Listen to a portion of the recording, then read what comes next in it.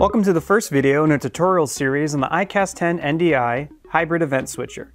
In this tutorial, we're going to learn how to connect the iCAST10 NDI to a computer so that we could start networking it and connect it to all the devices. Start by connecting your iCAST10 NDI to power and cycling it on.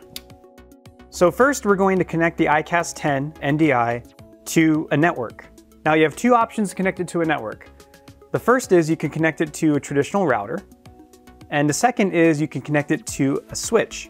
If you're going to have your NDI cameras on PoE, Power over Ethernet, you're going to need a PoE switch in addition to a router.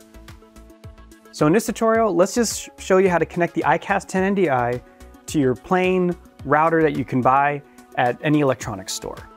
Connect an Ethernet cable to the LAN port that also says DVIP and NDI-HX to the back of your iCAST10 NDI. Next, let's connect the iCAST10 NDI's Ethernet cable into a free port on your router.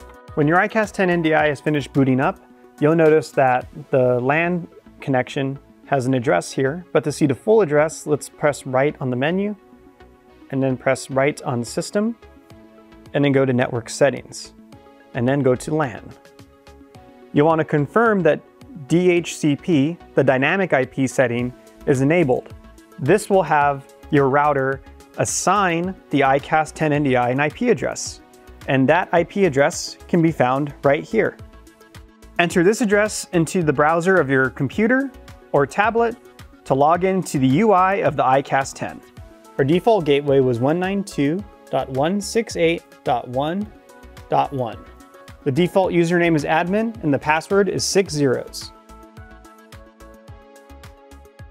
Now you're logged into the UI of the iCAST10 NDI. Here you can assign video sources, set up your streaming encoders, record settings, streaming settings, and so much more. All right, that's how you connect the iCAST10 NDI to a computer and get into the UI. Follow us on social media to stay up to date with Data Video, and subscribe to the YouTube channel for more tutorials and the latest workflows from Data Video. Thanks for watching.